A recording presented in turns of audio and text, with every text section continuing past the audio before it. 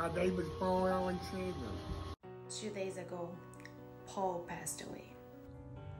Paul Alexander developed polio in the summer of 1952 at the age of 6, which left him paralyzed from neck down and unable to breathe on his own. He was placed in an iron lung for 72 years. He was declared the longest surviving iron lung patient in the world by Guinness World Records. Most of us would have probably given up in life, but not Paul. He graduated college, earned a law degree, and worked as an attorney for 30 years.